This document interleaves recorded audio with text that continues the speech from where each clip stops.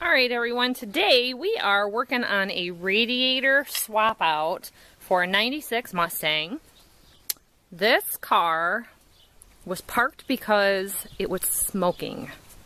Turns out the smoking was just some leakage from the top part of the radiator here where there's a crack onto the engine and steaming. Yep, just steam. So the car sat parked for about a year, maybe a little less than a year, before I got it, and it sat parked in my garage for 9 months while we waited to figure out what to do with it. So we got it back to our farm, and we're doing some work where all the tools and all the parts came. He took off the outer shroud here that covers over the headlights and the radiator, so this was a good two-in-one job for us. We just did the headlight swap out. So what have you done so far? I loosened up these. It looks like this just pops out on this post. And there's another one like it over here, and I don't know if I have to remove it or if it just kind of... Okay. I don't know yet. And then I took the cap off, the overflow hose. It's just an electric fan. So I guess I'm just going to end up unwiring the electric fan. Looks like this is probably transmission cooler lines. Then upper and lower radiator hoses. I think that's actually it on this one. So this is literally a couple of wrench type tools, and pull it out and put it back in. Yeah, not bad. I might have to take the I'll have to take this. It doesn't really have a shroud for the fan. It's just electric. I suppose this would be the shroud. It just doesn't have a, shaft here. So the shroud, there's little bolts right here. Not too bad. We did our Suburban 2 years ago, I think, and it was the same situation. It had been overheating. I pulled over on the side of the road because it actually blew and smoke was everywhere. So we let it cool and added the water. Don't add cold water to a hot radiator. You'll crack it. A lot of these have just a plastic tank reservoir on the sides and aluminum in the center. So for $50, I think it was, online, we were able to get a new radiator here. It was free shipping. It came from the same place as the headlights, so everything came all together. We're in Michigan, and the place that we ordered from this last time was in, I want to say Indiana, maybe Illinois. So it was 2-day shipping to us, and the parts basically came a day before we were ready to do the job because we're farmers. We have other things going on. So this is what it looks like in here. Okay, so real easy off camera. This is the bolts that he showed that he took out, and it's just got a bracket that sits in a slot down here at the bottom, right there. So took the screws out, and it just lifted right out. That's your overflow. This shroud, you take one bolt out of here. You loosen this bolt because this is just a slot. Okay. And then it sits down in a clip down here. So once I get this wire, you're really just doing one. They call people like us shade tree mechanics. We're baking out here in the sun in the driveway because we didn't bother to park this in the shade because the mosquitoes have been so bad this week. You might as well overheat in the sun to avoid the mosquitoes is basically how we're doing right now. There you go. Always real careful with these old plastic clips because they get so brittle. Yeah, it's just a plastic wiring harness that right there you just don't push on too much. Real easy pulling those out. I find those it's like that on the motors for the washer and dryers too. Okay, so this, my mantra is, it's already broken. How much more damage are you going to cause? I'm going to go ahead and pull this one out. I think it's going to be easier for me to... Yeah. I thought I could just leave that bolt, but here's your fan. Looks like it would have been smarter to have that hose off first. Okay, that's that. And there's your radiator. Did you get the new one out of the box yet? No. We'll show that. A lot of times you can figure this stuff out by looking at your new one. So now, Gotta. upper and lower radiator hoses, figure out about this, drain it. And then these sometimes can be a bugger, but I notice on this, it's got a good spot to put another wrench here, which really might help me. On my Suburban, it was that part that had cracked. Right around here. Yeah. And we kind of knew it was coming. We just let it go. It wasn't overheating or giving us trouble. And I just started noticing a little bit of leakage. If you see green, you know, or if you're running just water in the summertime, we get freezing, so you got to run antifreeze. It's your radiator. That's a cute little wrench you got there. Yours? Yeah. These little wrenches work really good in washers and dryers because you don't have room for a big long handle. So I pick them up at yard sales and thrift stores because they get left at a workhouse or a different tool bag, and it's good to always have them.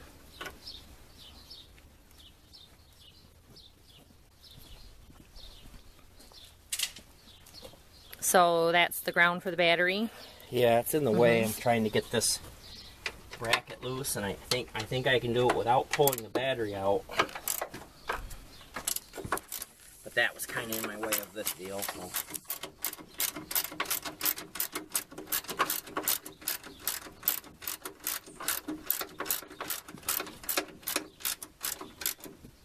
Man.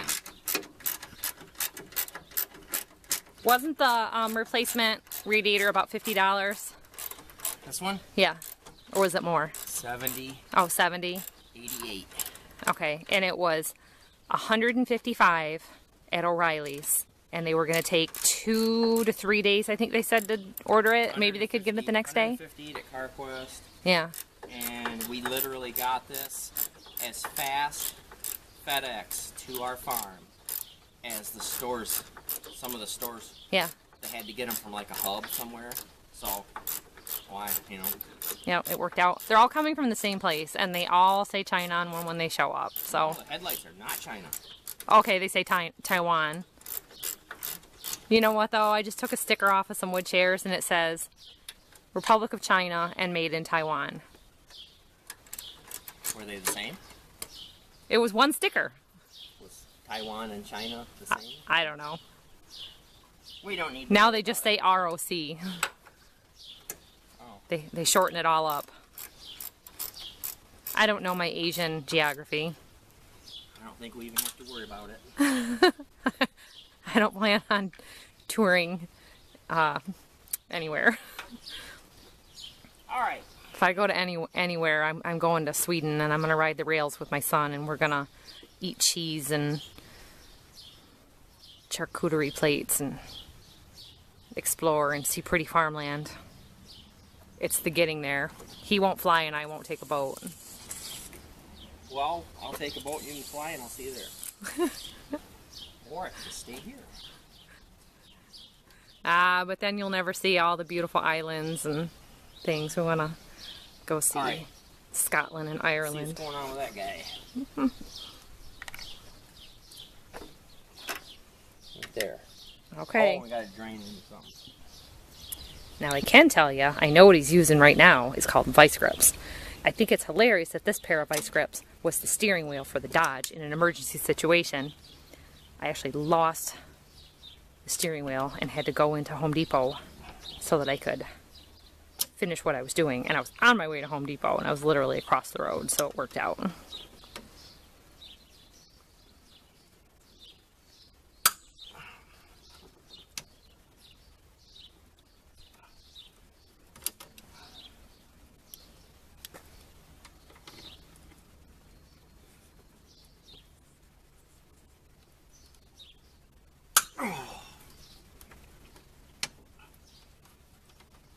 There you go. A little tighter on that one. Alright, that was what, 13? I didn't hear before. I just heard you ask if it, or say that you thought it was metric. 13? Mm-hmm. That one was on there. This is why you see the old timers with tons of tools They talk about that in the movie Gran Torino. Where'd you get all this stuff? You don't get it all at once. You get it one job at a time. Go to these auctions and there's pieces and parts that come in lots, so you end up with more extra parts than you needed. We've got garage sale tools from the neighborhoods where that was filmed. That's right. Detroit. That's right. We went to a big auction years ago, and the guy worked for Ford and lived down by Detroit, and his They came from grandfather and all that, things for 3 generations sold on this auction, and we bought the tool bins that were filled full of stuff. I mean, there were Packard parts, and is that where the Packard frame came from? Yep. Okay, so. Alright, now she's going to lift right out. Mm-hmm.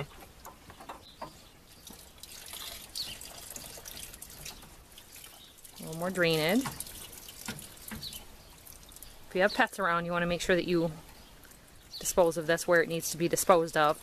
55-gallon drums, 15-gallon kegs, you know, your local parts places sometimes take this stuff in. Now, let's take the new one out of the box and see if it's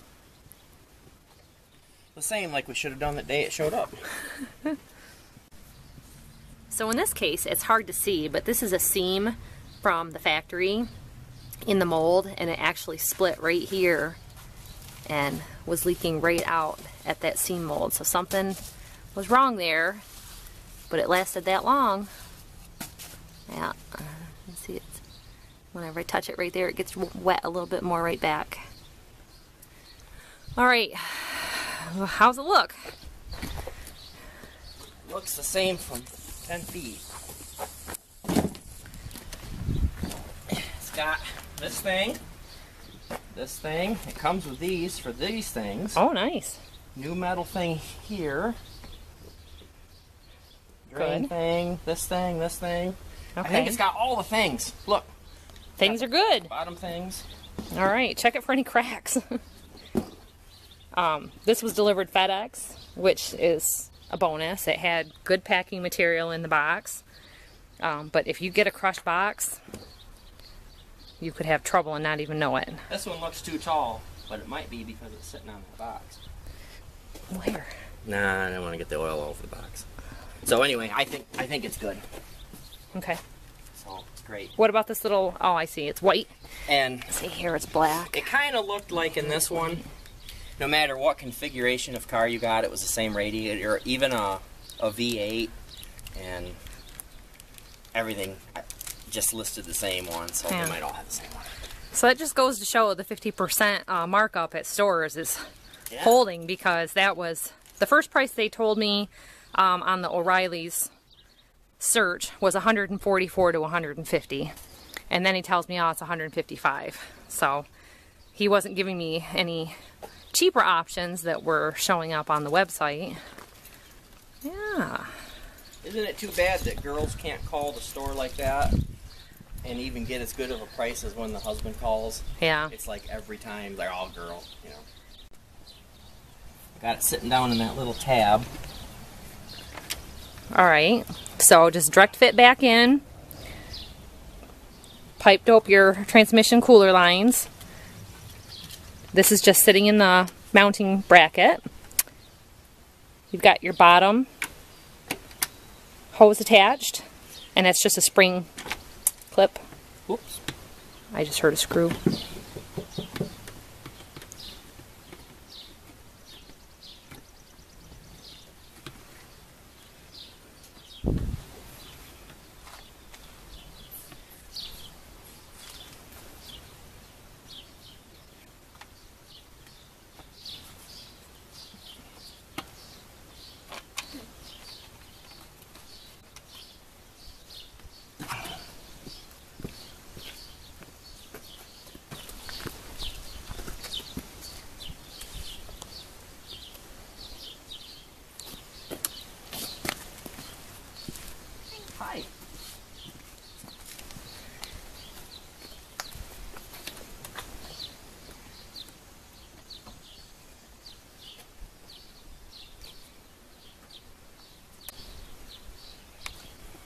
Mm-hmm. It's charging in the car.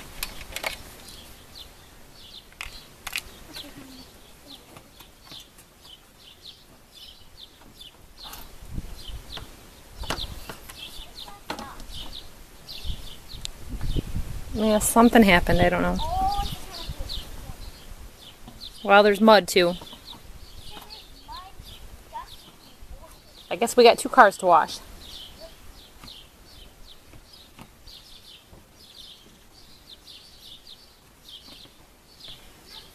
This part is a little off. If this sits all the way down in the new clip, this hole doesn't line up. Okay. So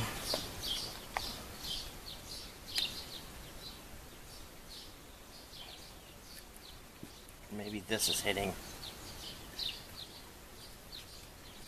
one of the two.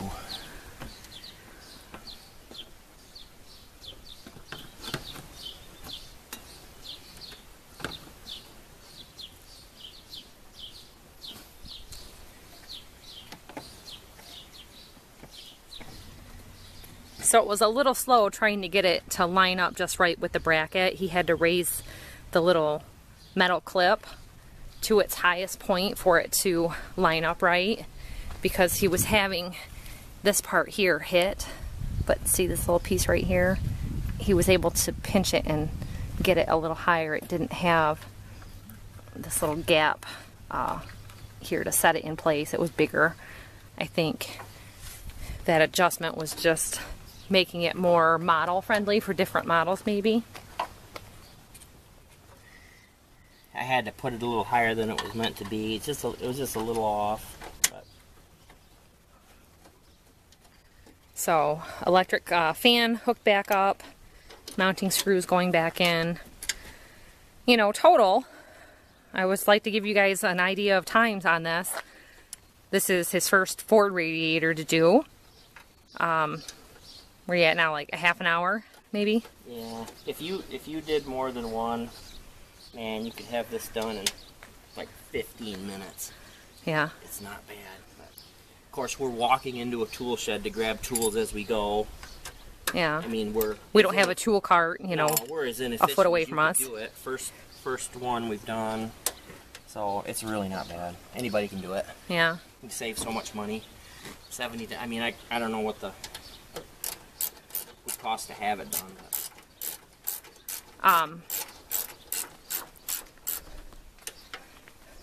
I worked at a car dealership for a couple of weeks doing billing in the service department, and I always felt so guilty telling people what their totals were when they came to pay out of pocket, because each job had a certain amount of time tagged to it. So even though the entire job might take them an hour, each individual part could get billed for 5 hours, and they got paid that way. So the actual mechanics would come in to the office to tell me how to do it, you know, total wise. And it was a scam. It was. They go by the book. Yeah. They, you know. Hour, like, yeah. This many minutes for this job. Yeah. Even if it's, you know, master mechanic who's done it a million times, or a brand new guy, they all get paid different hourly pay rates, but the build rate per dealership is the same. So as many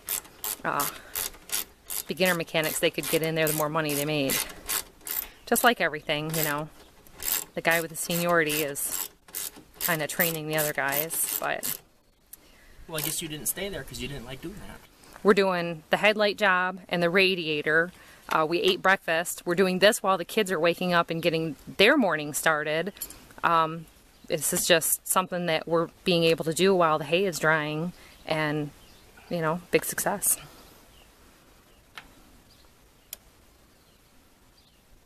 Great success.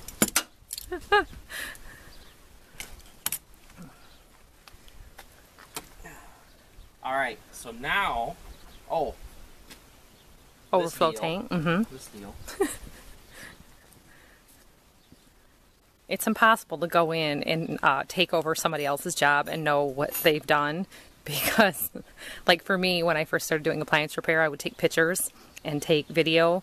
which led to, you know, the appliance section on YouTube, which basically got us our start. Knowing what went where and in what order, because I like to lay my parts out right next to me to know. And he's taking them over to the patio table, putting them over there.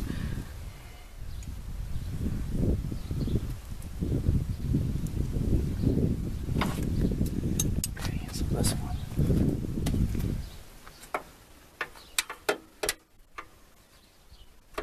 Just like that.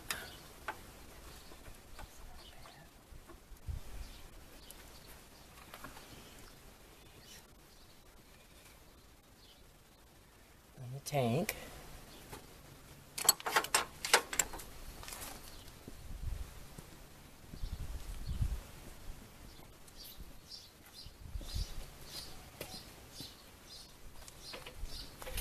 Well, I'd say we're missing a screw. Well, I heard you drop one, I thought. I picked that one up. Okay. So these... Oh, that copper is bars leak? Yeah. Okay, I see. It's all glisteny. They didn't know it was a... I don't... You know, you're not going to fix the crack with that. Yeah. Obviously, because they didn't. I see it wipes right off on your finger. I was noticing, I said to him, this has been in for this service job before. I remember where it is. This is a new hose, and it says Daco. Where's that grabber thing? Oh, I put it back in the toolbox. Little magnetic grabber. You have to take this off for air before you fill the radiator. So they knew this was coming and told her, you know, this hose is bad, let's swap that. And we'll address this later. It had a new alternator in 2019. I think, I see the battery says 2018. And this was the local guy that did that. And I'm guessing he did the alternator because he wrote the date on the battery too. So it might have been closely related. Let's see, 9 and 5. That's 9 months later, she had to do the alternator after the battery. New tires in 2020, I think. And new wheels. I don't know if she did the paint or not.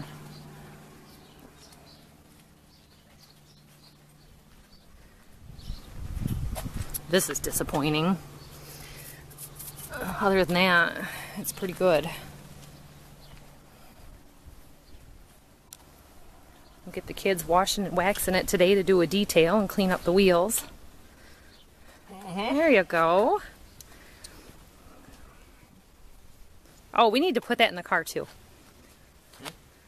I dropped a file for the chainsaw in the garage in the cement block. I don't know if we'll get it back or not, but I have no idea how deep it goes.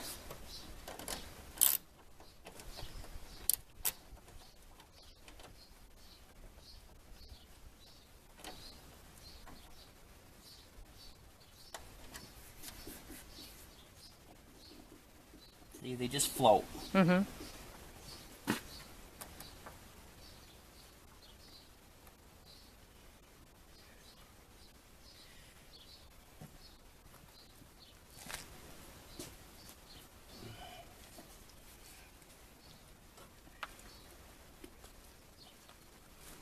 Okay, so here's the overflow tank, and that is going to sit down in that bracket that I showed and get bolted up here in the front.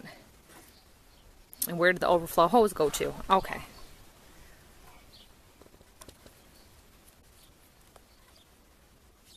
What does the overflow do? When your radiator's totally full, the expansion and contraction of the water needs somewhere to go. So basically, if you didn't... So the overflow goes into this. When it cools down, it pulls it back. So basically, what would happen if you didn't have a tank like that, you would expand with heat, lose your fluid on the ground, and then the fluid would be lost, and your radiator would never be full when you're cold. Okay. So it just kind of goes back and forth as it heats and cools. Mm-hmm. Now, what about radiator fluid with this? I know with the Suburban, it took that special Dex Cool. This is just green. Mm-hmm. Regular old stuff. I don't know what had when it was new, but that's what they had in it. That's what we use too. So.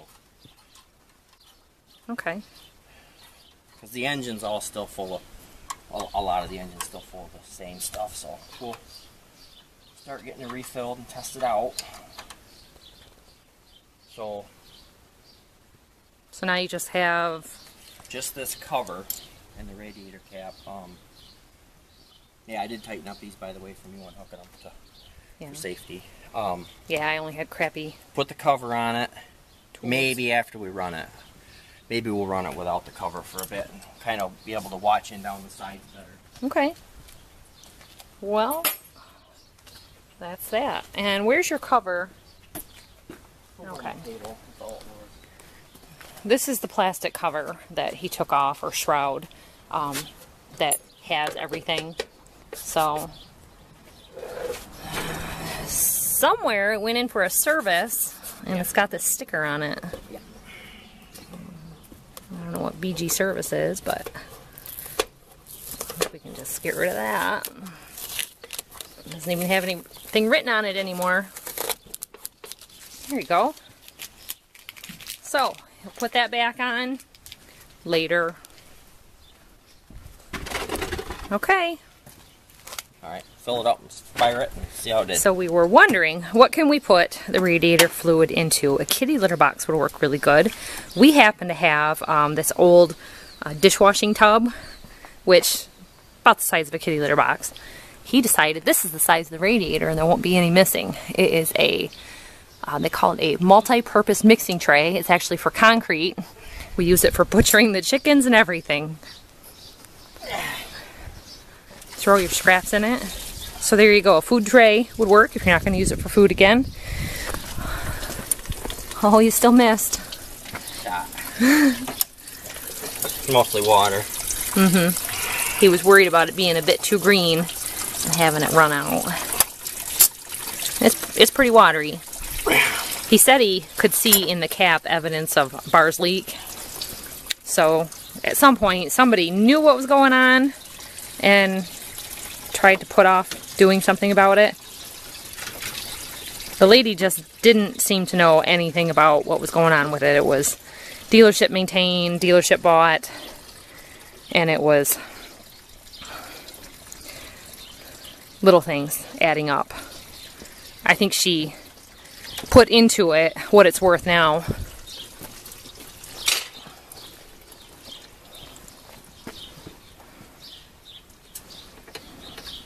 Okay, that's assuming it's metric.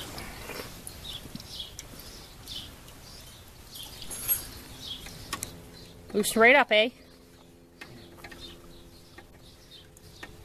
So it's a two-part deal. Does that come inside of the new radiator? Yeah. The adapter piece from the radiator to the cooler line? Yeah, it's just, there's just a little coil in there, I guess, and that does your transmission fluid. Kind of weird that they integrate them, but it seems like it'd be. If one fails, it fails your other. I don't know.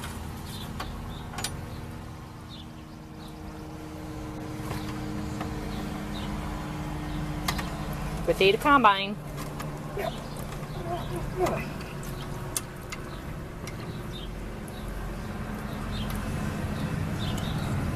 Oh, great.